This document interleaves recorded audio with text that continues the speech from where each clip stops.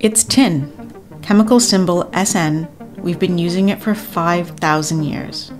First to make bronze, then to make tin cans, and now to build the digital age.